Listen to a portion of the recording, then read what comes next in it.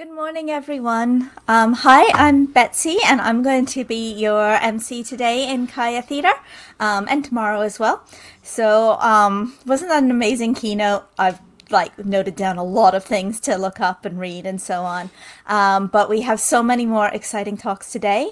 And I should also, in introducing myself, mention that I am working on this conference for you today from the lands of the Yagara people in Brisbane, and I acknowledge their elders past and present. And yeah, it's a beautiful day outside here. I hope it's lovely conference day where you all are as well. So first up today, we have Kees Cook. So Kees has been working with free software since 1994, has been a Debian developer since 2007, and has been a member of the Linux Kernel Technical Advisory Board since 2019. He is currently employed as a Linux kernel security engineer by Google, focusing on upstream kernel security defenses. So Kees will be taking questions today. So if you'd like to put your questions during the talk in the little questions tab at the top of the chat and venue list there, the questions are moderated, so your question won't appear right away. You've got to wait for one of us volunteers to manage to approve it.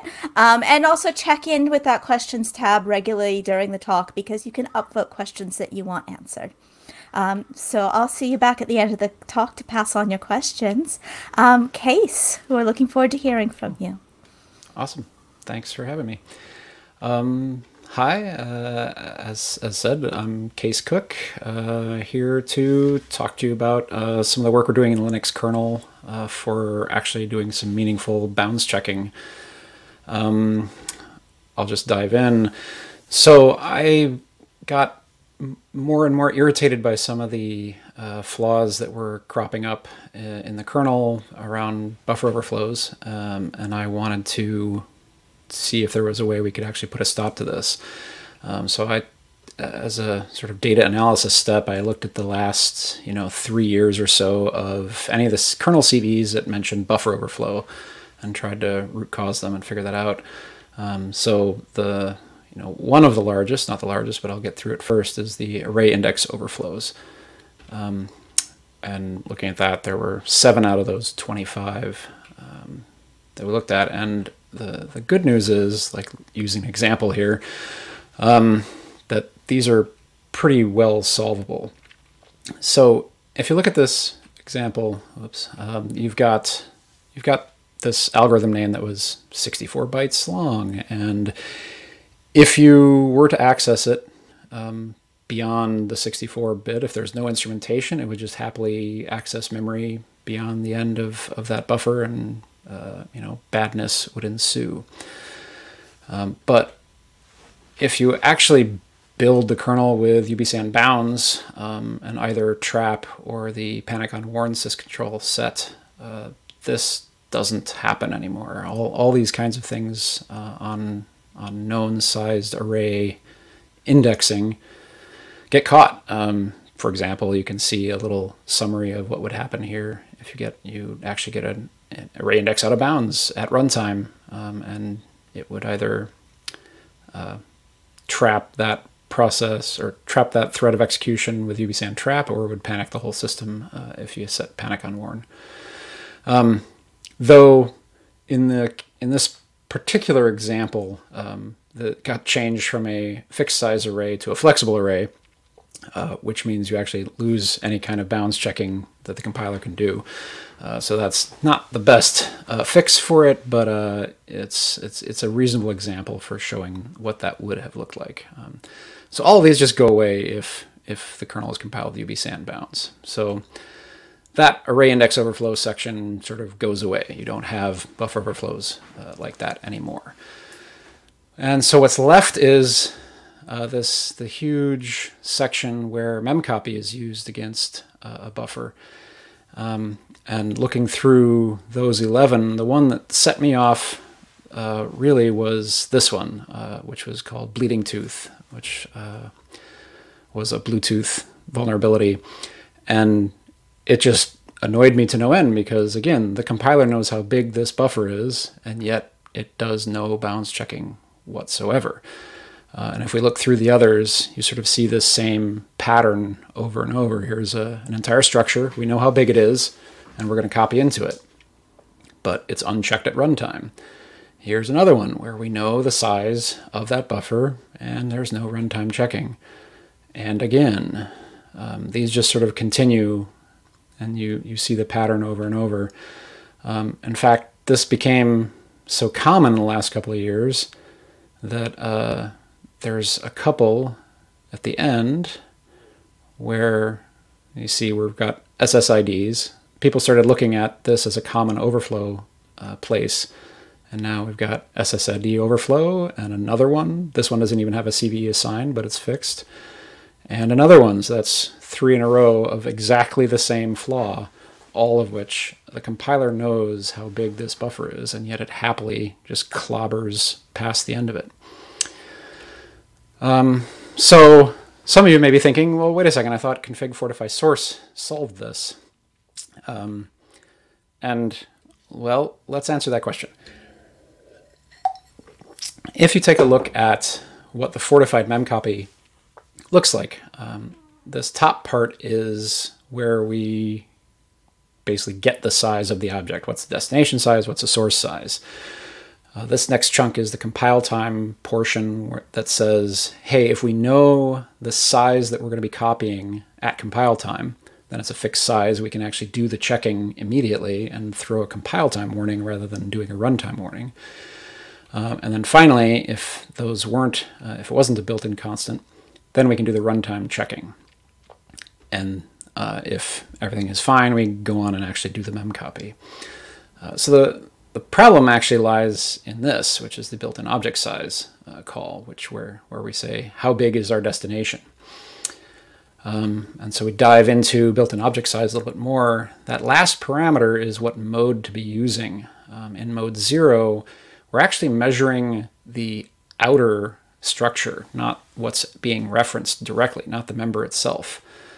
As an example, we can see here in this structure, if we ask for a built-in object size of count in mode 0, we actually get the answer of 16, because that's the full size of the remaining, everything after from count on is how much is left. And this is to block having a memcpy go beyond the end of a structure.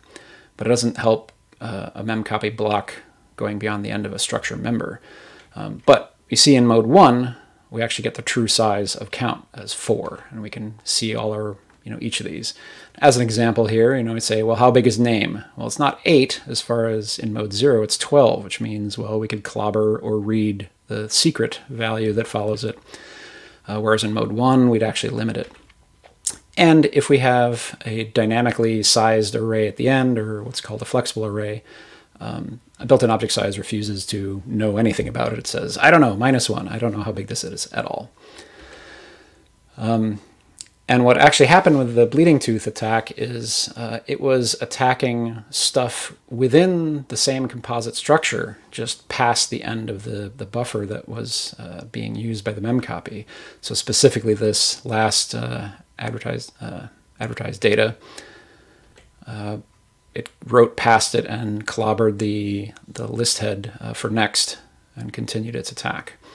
So that's an example of going past 1 and hitting some secret thing that you didn't want to expose. But the memcpy was perfectly happy to do it because it wasn't past the end of the HCI dev structure itself. So back to fortified memcpy. Obviously, the solution here is we need to fix the built-in object size and switch the modes and actually have it say mode 1. That's obviously what we need to do. So I guess we're done. So here's my wall of text. If we look at the memcpy calls on a recent x86-64 all-mod config build, which doesn't really represent, I don't know, a real-world case. It mostly represents worst case. This is all the code that could be built. There's about 35,000 memcpy calls in total, 22,000 where we don't know the destination buffer size at all, 12,000 where we know both, so we can actually validate them at compile time. So we know that those 33% are always going to be correct. And then about 1,200, only 3%, where the destination buffer size is known, but the copy size is dynamic and evaluated at runtime. And going through that list of CVEs, all 11 of them were in this 3%.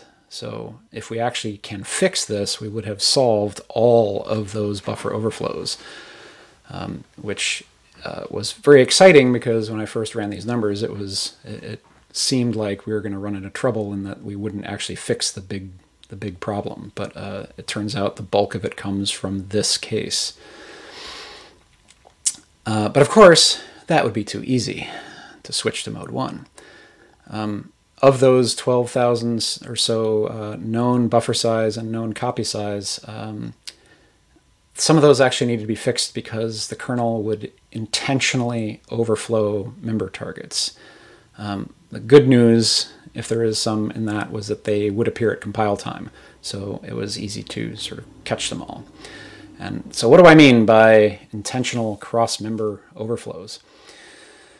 What we'd have is this kind of example, where we've got a memcpy that's targeting this key material member. So that's what the compiler sees, that's what it looks at, and when the built-in object size runs with mode 1, it says, okay, key material is max anchor key length long.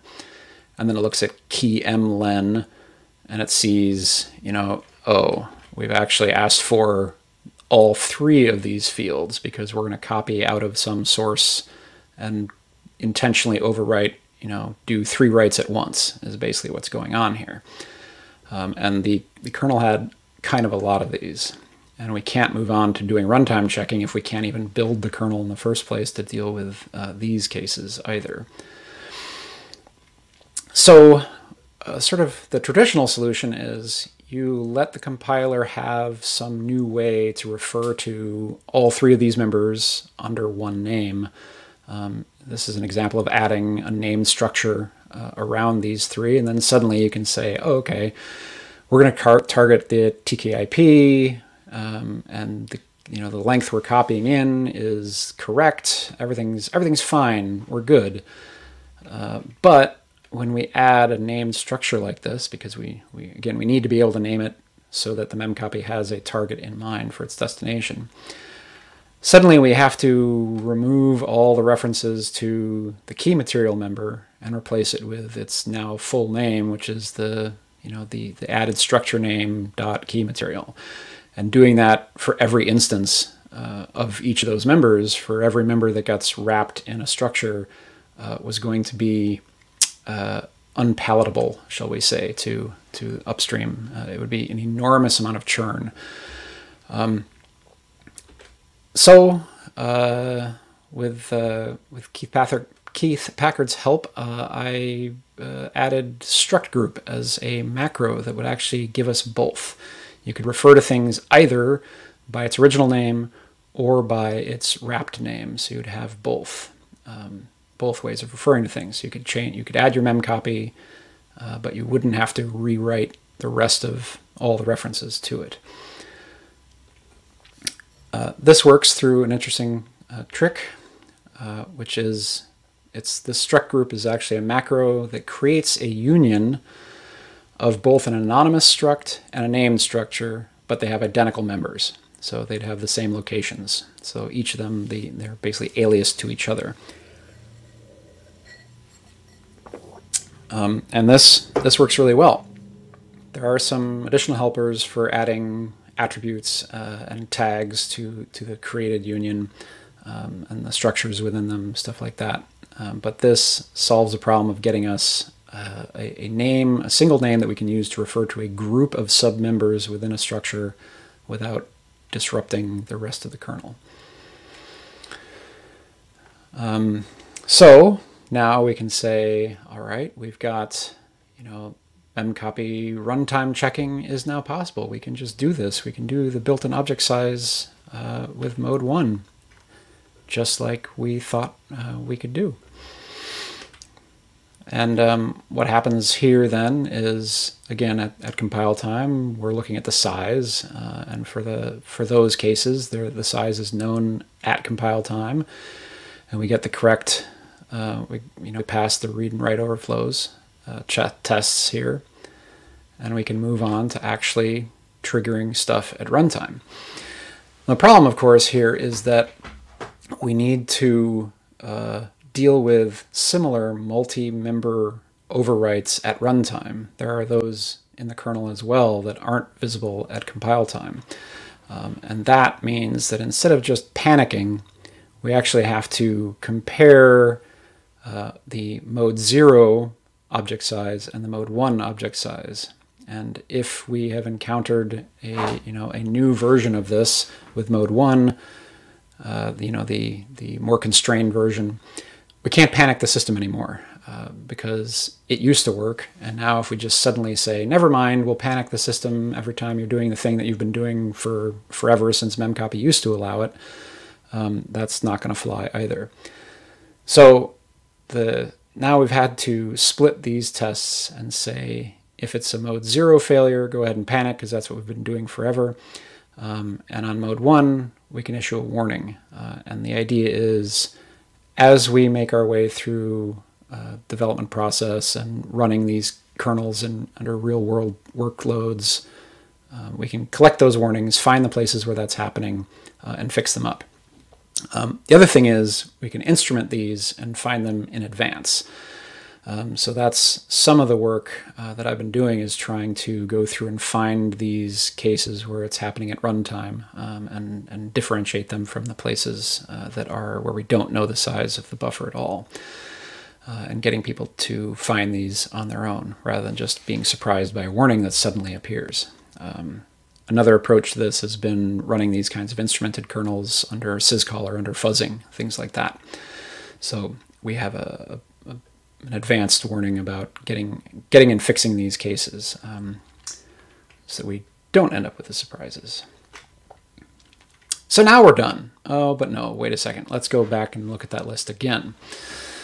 So while we've handled this, what looked like this tiny case of 3% or so, but that did cover all the CVEs in the past 3 years, we realistically can't ignore the fact that more than half of these memcpy uses are against destination sizes, buffer sizes that aren't known to the compiler. They're entirely dynamic, and we really, to seriously deal with buffer overflows, we need to address this as well.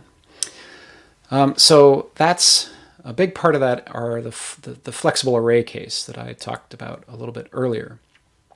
And in those cases, if you remember, built-in object size returns -1. It says, I don't know how big this is. So these cases where I'm showing that I've got highlighted with the destination and source sizes are never true, because we can't know the size for the destination and it'll just fall straight through to the underlying memcpy. To give you sort of an example of this and talk a little bit about the flexible arrays, here's an example of some bitmap image, and we've got a count of pixels, and then we've got our pixel data, which is not byte sized, it's U32. And if we ask built-in object size, how big is pixel data, it says, I don't know. And you can't even use size of on it. This is actually considered an invalid expression because it's a flexible array and can't be known at compile time, and size of needs to be evaluatable at compile time. However, flexible arrays are a relatively recent addition to the C language standard. And before that, there were fake flexible arrays, and the kernel, of course, is filled with that because it has an old code base. And one of them, the more recent fake flexible arrays, is the zero-element array. So this is a GNU C extension. But built-in object size also considers this to be a flexible array, so we can't even detect these very easily. However, size of happily considers this to be 0 bytes long, so even if we could somehow manage to use size of, it would freak out. Before that was the really old style, which was a 1-element array. And this was what C did before that, and just totally stepped on itself. And but built-in object size again says, I don't know, this looks like it's probably a flexible array, so I refuse to believe how big it is, even though size of again is happily says, oh yeah, it's U32. Cool, cool. That's 4 bytes. But of course, if I change this to some large value, it is also treated as a flexible array. So any array at the end of a structure is treated as a flexible array, which is really frustrating because it limits the ability of our kernel to be able to do any kind of bounds checking on something that isn't a flexible array. So the goal here is, as this corner case exists, is to fix this by basically switching built-in object size around to refuse to believe that trailing arrays are flexible arrays. Only true flexible arrays are flexible arrays. This doesn't exist yet for the compiler. The expectation is we can add this option and gain back some coverage for things. So in the meantime, if you have an array that you want protected in your data structure, please don't put it at the end of your structure. Right, so continuing to use that, we need to be able to solve dynamically sized destination overflows. The good news is that the bounds of these things are stored somewhere. It just takes checking it. And the better news with flexible arrays is that that is usually stored somewhere nearby, usually in the same structure as the flexible array itself. And certainly many call sites already try to check the bounds, but there's always going to be bugs in open-coded checks. And even within that, how many of these places are remembering to check the storage size of the variable that contains the bounds? Like in this example, the pixels count is a U16. That's not a size T, it's not a 64-bit value, it's small. So what happens if you try to store something that's too big in it? What I'd really like to see in the future for the C standard is to actually provide the compiler with a way to reason about the bounds so they can do things in a dynamic fashion. This exists in some other languages where you can actually hint to the compiler what is being used to track the size of a flexible array. For example, this style of syntax has been proposed. You say pixel data, but it's controlled, its size is going to be found in the pixels member.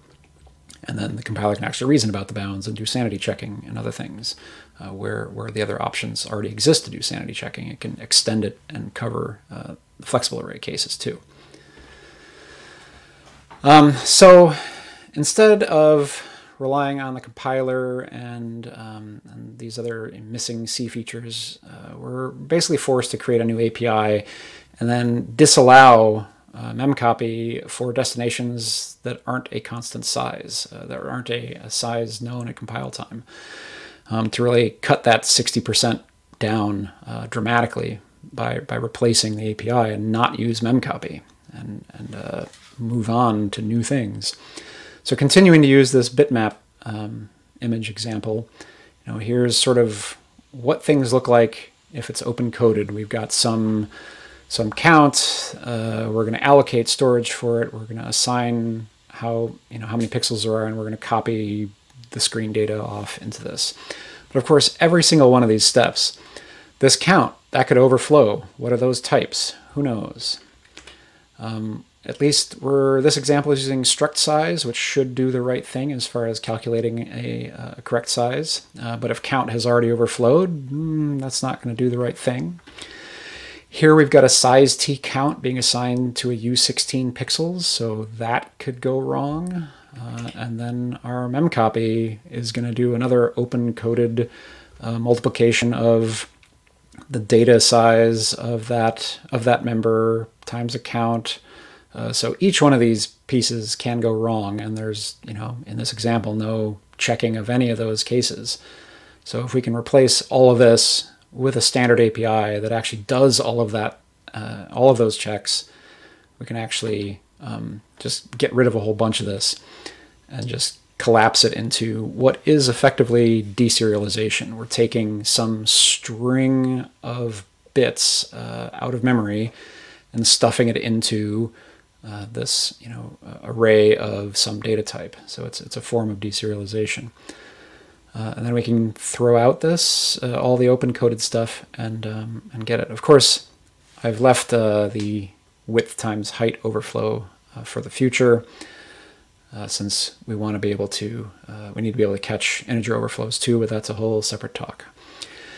So there's other helpers that we can add as well for cases where the allocation has already occurred. So here's an allocation that has occurred, and we've got the size, how many of those members exist is already part of the structure, and we can just do the deserialization again. But instead of doing the allocation, we can actually check the size and do other things. It's actually more work to do this than to do the allocation, because we already did the checks on the allocation size. So what does that look like? So the first part is creating a helper to actually deal with clamping the size of the data type to the data type storage for a given member. And just walking through here really quickly, we extract, or rather get a 64-bit representation of the counts that we've got. We use another existing macro to actually find out how large a value the given member can store. So it actually goes through and says, oh, is this a signed 16-bit value? Well, it can't store the full 2 bytes. It's 1 bit short of that because it's signed, and basically it has all of that logic involved. So we can actually extract that and says, hey, if you're trying to store a count that exceeds the storage of this member, we're going to freak out and truncate it, and warn about it and return a safe value that can actually be represented by that one. And I showed that first because it's basically the first thing that the mem-to-flex dupe would do. Is we've got this pointer. We're going to make sure we have a safe value that we can store. We're going to calculate using struct size helper again how many bytes it will take to store the beginning of the structure plus source count many members following it. And then we're going to try to allocate that size. If an overflow in this occurs, struct size becomes size t max, and kmalloc will refuse to allocate that, so we will not get the allocation in the test, which is why we're checking for that. And then we can figure out how many bytes we want to copy, and we wipe the beginning of this structure and then copy over what we want that we're deserializing, and then set the member count. If you're very astute, you may notice in the setting of the member count, we're using this from CPU function that got passed into the macro. Sometimes these flexible arrays are stored, their bounds are stored not in native CPU storage because they're being passed to devices or being passed over the network or doing other things. So the bounds tend to be stored not necessarily in CPU native format. So we actually have to pass in a conversion function here. That's not the general case, but that is needed for enough of them that it's now an option for this. And then the big one, which doesn't do the allocation, but it has to actually verify the sizes of things it's going to copy.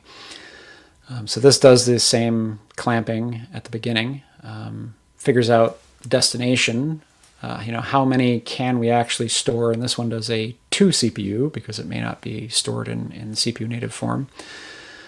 So we know how many count we can store to the destination. We calculate the full size of the structure plus its trailing members. And then we do the same again for the source and compare the destination and source and yell very loudly if it's overflowed and truncate it if it were going to overflow. Then we can do the memcpy, which we've actually verified now, and then set the new member to the current size, and then return that pointer again. So that does the bulk of that work. And that should get us through that other 66% pretty well. It won't cover everything in there because we'll still have open strings and other stuff, but the vast majority of the problem is the flexible array members. There's other cases where there are other bounds, a single string allocation has a bounds somewhere, so we'll as we make our way through the remainder of that 66%, we'll probably add more APIs as we go. But this is what's on the schedule as far as protecting the kernel. And I say schedule because here we are sort of looking at where things are and what it takes to get things converted. So 5.16 was released January 9th, and that has the struct group macro and its related helpers are in it. And almost all of the flexible array conversions where we converted from the ancient style, one element array being used, being lied to, and 0 element arrays being converted to a proper flexible array so we can actually, the compiler can start to reason about it better. Those are almost completely landed there. For 5.17, which the merge window is open right now, all the struct group conversions using that new macro have landed so that we can start adding.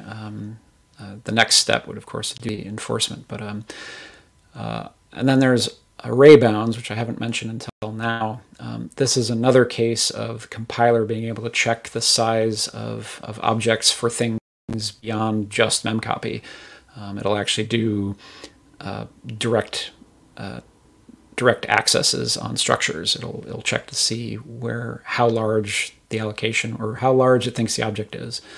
So it's related to the built-in object size. Almost all those are finally fixed, so we can turn that back on.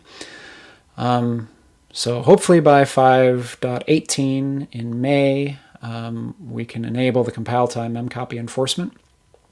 So we don't have any more of those cross-member or beyond-member overflows sneaking their way into the kernel. And hopefully the flexible array helpers that I talked about in the previous 3 slides will start landing there, and those conversions can begin. And then hopefully in July for 5.19, we can enable the runtime memcpy enforcement. So we would have had a release where we can get through finding a bunch of those and fixing them so we can turn them on. And hopefully then we will come out of this year with a vastly improved buffer overflow defense in the kernel that everyone can actually use when they turn on Fortify Source. My goal would actually be make Fortify Source a default. There's no good reason not to have it on. It's like if you don't have it on, you just want to get owned for some reason. So I've got a little bit of time left over. If you've got any questions or feedback, now's a good time. I think we're going to go through any questions that came up or answer anything that's there. So thank you for your attention. You can get the slides here and email me or see me on Twitter. So thank you. Hi, thank you, Kees. Hi. I tried my best to follow that. I haven't even looked at C in years, so it was a challenge, but it was eye-opening. So thank you so much. And Sure. Judging from the chat, there were quite a lot of people who were able to follow it much better than I was. So there are quite a few questions here. So everyone, please go upvote the questions you want to make sure we get time for, and I'll start in on them. So the top question right now is, what is the actual use case for built-in object size foo0? I'm struggling to imagine what the use case for mode 0 is. So mode 0, the difference was inter-object and intra-object. So being able to block a memcpy beyond the edge of a structure. So you wouldn't have an overflow from a memcpy from one structure into the next structure. Mostly it's there for the reasons I outlined in all the gotchas we had within the kernel, is that the C source, like C sources have been abusing memcpy for so long by doing this intentional overflow, but overflow didn't tend to go beyond the end of a structure. So you'd had, this, inexact form where you'd say, sure, we can know the size of it for this, but we can't go beyond it. And then we can tighten it, and once we've eliminated all of the cases in a given tree of that kind of thing, and that was if I'm remembering correctly, I think that for user space builds like glibc, stuff like that, where fortify source had two modes, which was fortify source equals 1, which would actually be mode 0 for the BOS, and fortify source equals 2 would actually be mode 1 for BOS. So it was mostly about having a migration path towards a stricter code base. It's amazing how hearing about, I guess, historical patterns of use and misuse kind of influence all of the really technical details of things and how changes are made. It's painful. It's fascinating. All right, next question. How did you find and categorize these 30,000 or so uses of memcpy? Yeah, that's a good question. That's probably the easiest part of it. But let's see if I can go up through slides and show. If we look at the, here we go. In the memcpy, fortified memcpy, we can actually see the different states. We can see when we have a dynamic size versus a constant size, when we know the size or not. So we can emit warnings in each of these cases, because this is an inline function. So for if we add a warning like we do for the write overflow and read overflow functions here, we'll actually throw a compile time. Those will throw a compile time error, but if you do a compile time warning, you can actually build the entire tree, and then you just catch all the warnings and collate them at the end and just look at them, because you'll have one warning for each use of memcpy in each of the different states. So that's actually pretty straightforward, but it's also why I said for the allmod config build isn't strictly a representation of the real world, but it is the worst case scenario. Great. It's, yeah. That does sound easier than I was expecting it to be. Okay. How do you enforce the usage of the new macros like struct group in new code? So this is one of the painful parts of making these migrations in the kernel, is there isn't really a good way to enforce it until everything's done. So really it's mostly a matter of educating people, adding checks where it's possible in the compiler as we slowly make our way through various subsystems.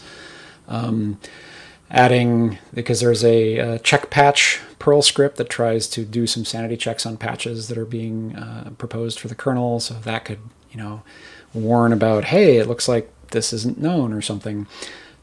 You should try using the new API. So it's mostly about education and other things, but once you get to a tipping point, really, we can actually modify this memcpy again to say, oh hey, I have a destination size out of built-in object size that says -1.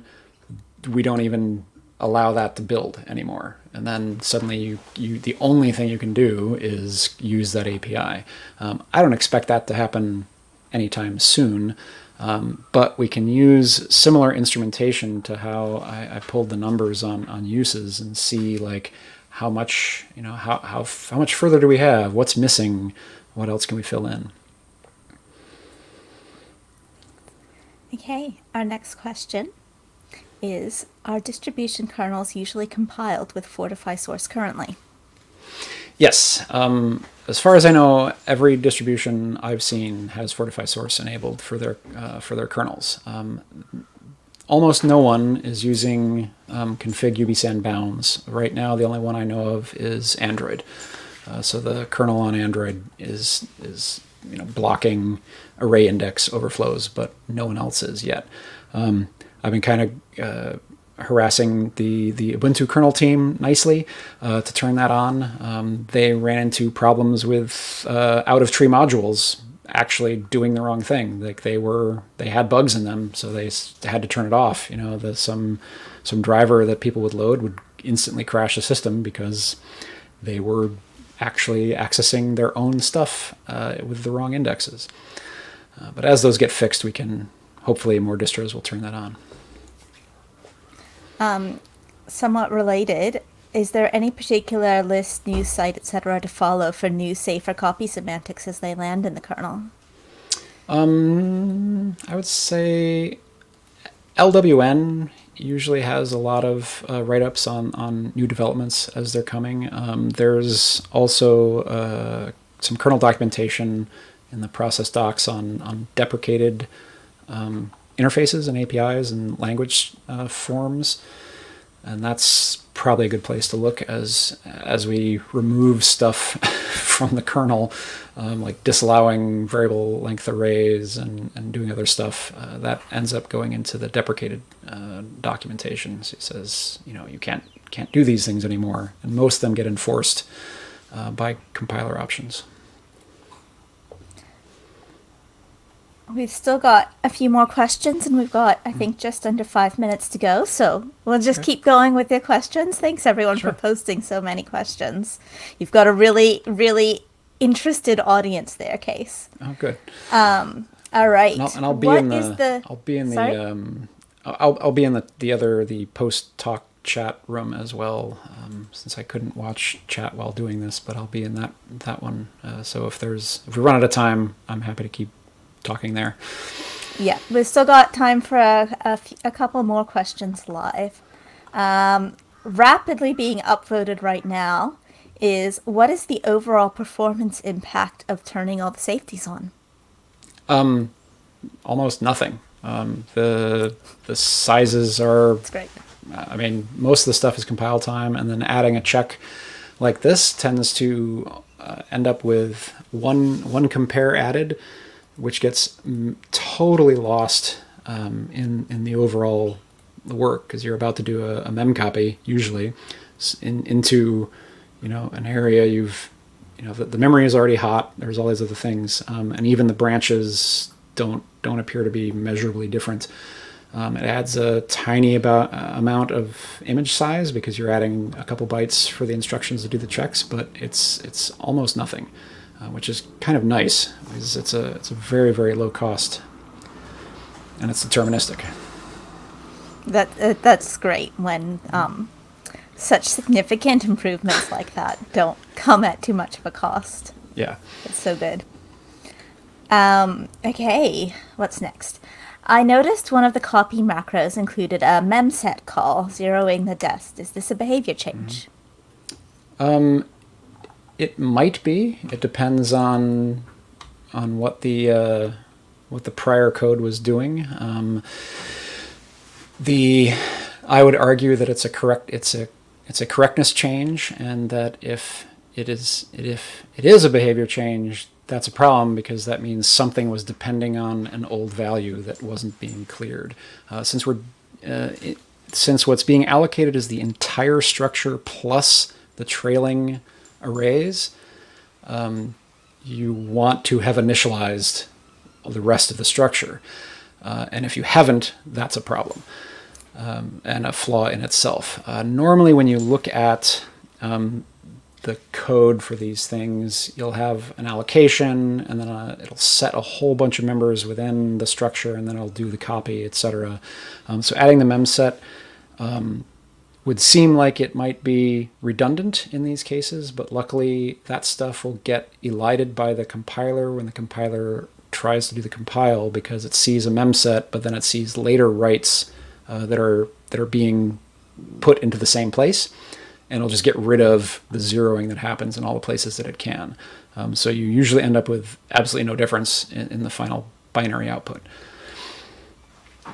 Sorry, I'm just grinning wildly because I have definitely myself both written and fixed code that has been unknowingly dependent on bugs or gaps in the language itself. Oh, yeah. I'm very familiar with that. Okay, we've got time for one more question live. What is the second most common cause of CVEs? Second most common? I'm not sure this is even the most common, but I haven't gone through to analyze them lately. I'd say probably this may be the second most common. I'd say probably one of the largest issues that the kernel is still dealing with is use after free. So just dealing with temporal problems with bad code, freeing a portion of memory that it thinks is no longer being used, but something else is using it. There's a lot of causes for that. Some of that is arithmetic overflow, which is going to be another piece that we're going to take a look at once this is nailed down. But yeah, I would say use after free, arithmetic overflow, and buffer overflows are related. They're interrelated, and some of the major problems with C generally. They're the tricky ones from my limited memory of C. All right, Kay, we are out of time. So there are still a couple more questions in the questions tab. We will copy them over to the post talk chat Kaya Theater text channel, which is over in venue list in the tab. If it's not appearing for you in the channel list, click the browse all channels and find post talk chat Kaya Theater and join that. Kees will head over to there for a bit of a chat during the break. Awesome. So thank you very much for your talk, Kees. Awesome. I'm pretty sure you're going to get a lot of questions in the chat. And have a good quick break, everyone, and we will be back shortly. Awesome. Thank you. Bye.